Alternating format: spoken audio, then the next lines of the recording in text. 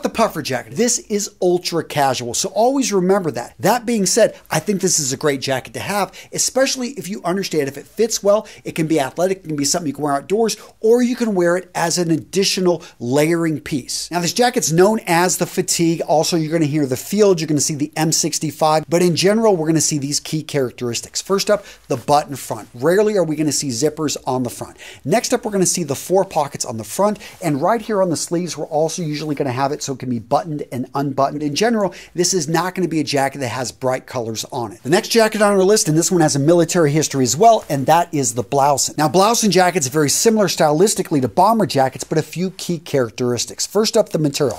On the outside, we're not going to see leather, we're going to see cotton. Next up, the overall weight of the jacket is going to be much lighter than its bomber counterpart, and when we look on the inside of the jacket, most Blousons nowadays, we're going to see just a brighter tartan pattern.